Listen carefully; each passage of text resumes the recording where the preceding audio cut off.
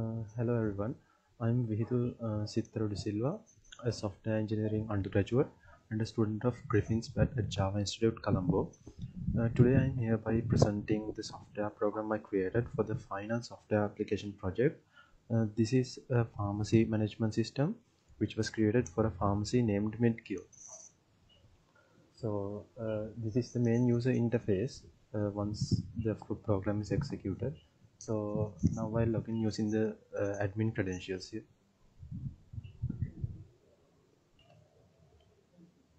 So once the admin logs in, he will be firstly redirected to this kind of interface, which is the POS system, the inventory control system of the pharmacy. Before explaining about the POS system here, I'll first go with the other sections: customers, products, brands, and suppliers and company. In all these sections, the same process happens: save, update, and activate and deactivate process. So I'll quickly describe all those together, and I'll show how the details are being added and updated and activated and deactivated.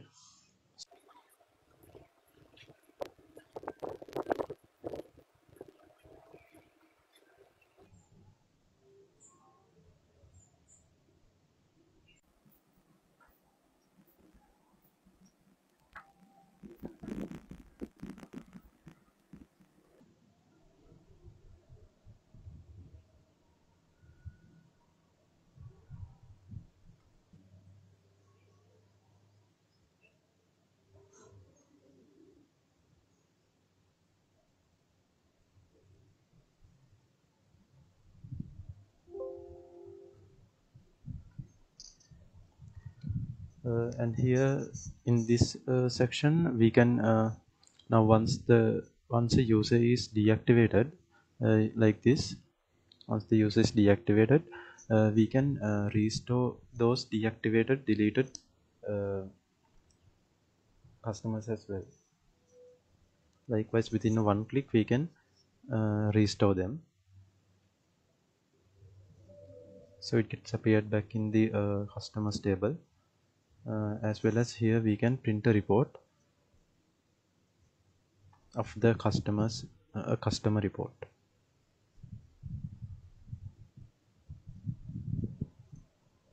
Likewise, so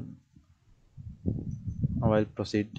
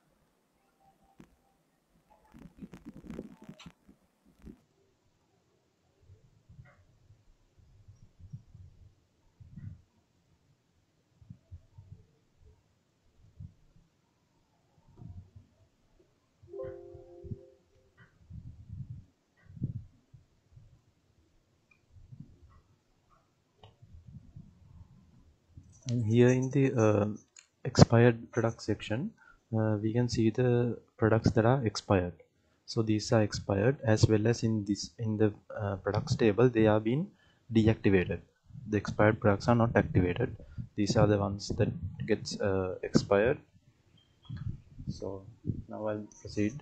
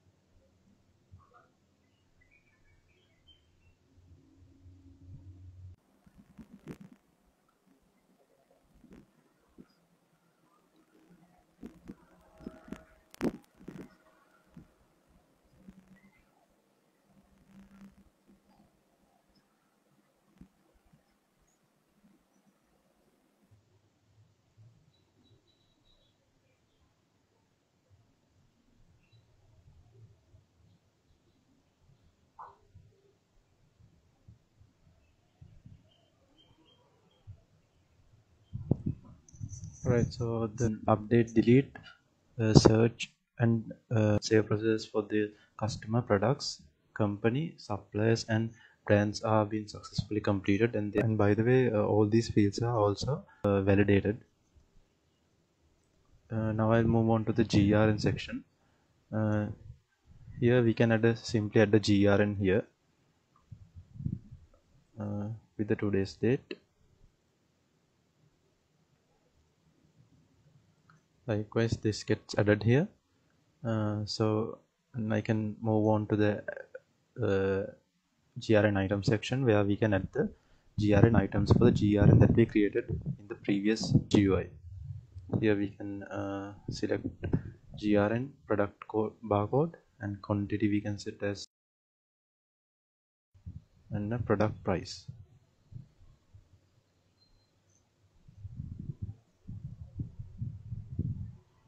So likewise, even we can add more products.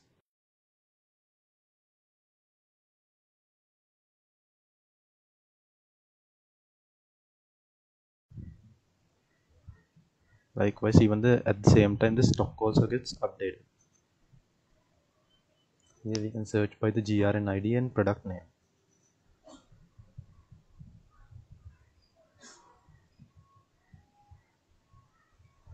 Likewise here, and then we can generate the GRN. Once the GRN and GRN item sections are completed, we can simply add generate a GRN. It says to select a row here. I will select this one here, which has the GRN ID of 13, and then the GRN gets printed with those details. Now I move on to the admin section. Here the first section is sales. There are no sales yet. However, I'll move on to the stock section. Here we can search stock by the product name. Likewise, now I'll generate a report, a stock report. So this is it, stock report with all those timings and stuff. And the invoice section here. Once an invoice is clicked, it pops up another GUI saying in the clicked invoice what are the products in it. So these two are the products of the invoice ID 67. So likewise, we can check it. Even we can search by the invoice ID.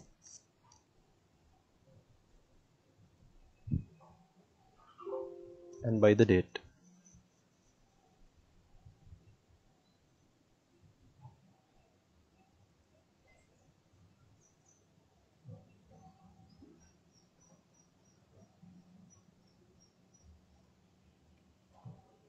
This is the pharmacist section.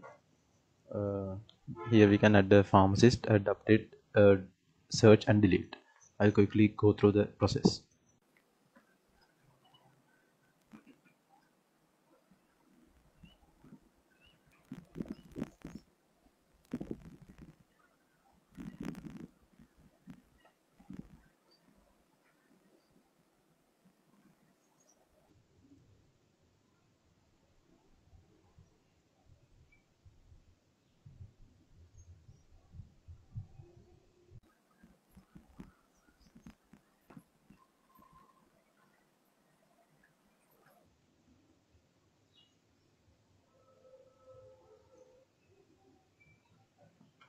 Likewise, even we can print a report, print a pharmacist report here as well.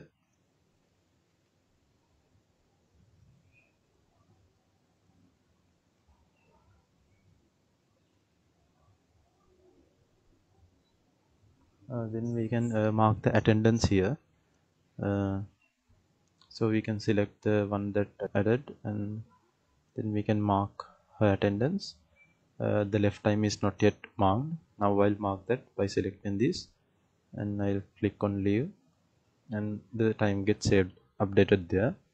And even we can print a report of an attendance report. here.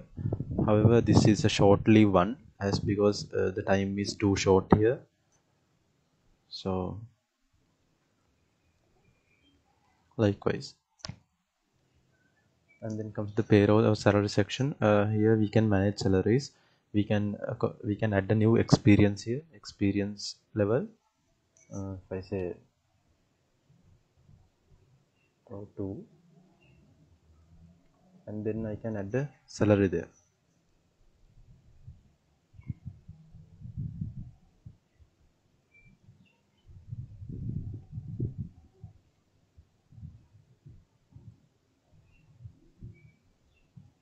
Also, I can update it.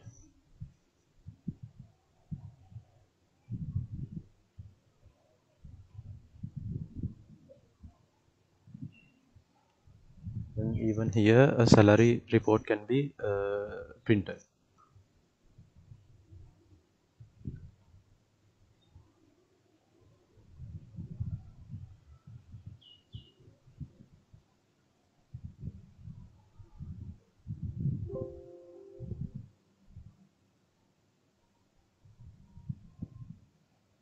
Like this.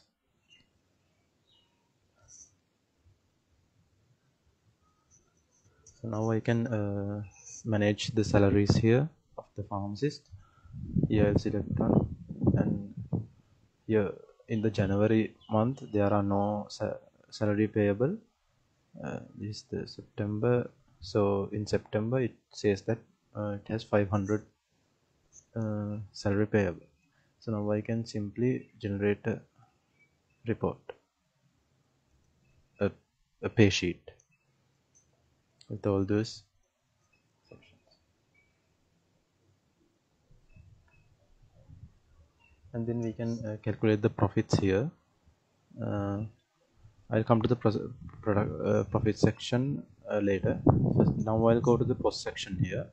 Now simply we can add a barcode. This can also be now I'm going to add this manually, but this can also be added by the barcode scanner.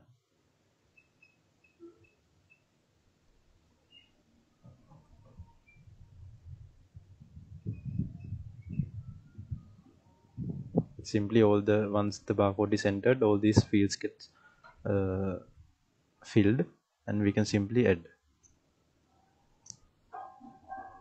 Yes, quantities can be updated. Once the quantities are is updating, the price is also getting updated. Likewise, and even we can remove one.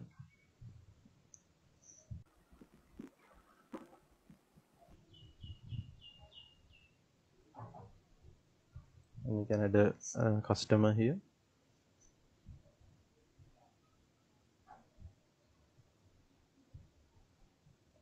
And if I try to click this button to create a invoice without adding the cash paid, it will say that there's an invalid payment. So I'll give a value here.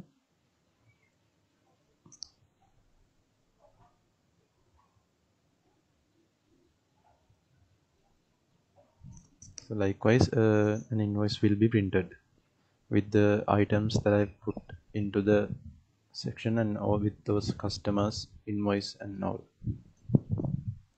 And now I'll go to the sales section, and I'll check for the sales in July. These are the sections. And in September, which is this now, the invoice now I created only one invoice. Likewise, we can search, and even we can search from a date here. Likewise, and even from a date range.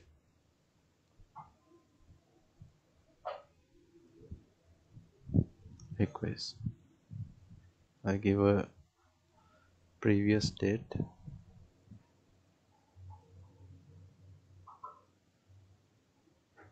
and all these are getting updated with the sales amount.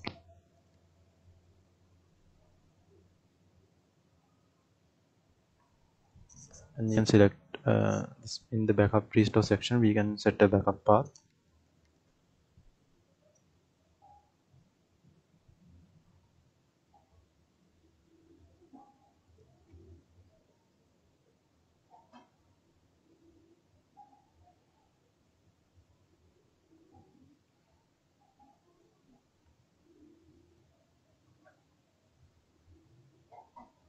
It says success. Let's move on to the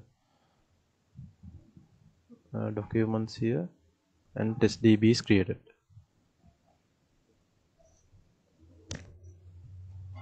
Likewise. And finally, and there are also these sections here. When we click file, we can open a website and log out. I say no for now and exit. Here navigate, we can navigate to the post here and the about section like this, and in the support section, and even finally we can log out like this, and the process is completed.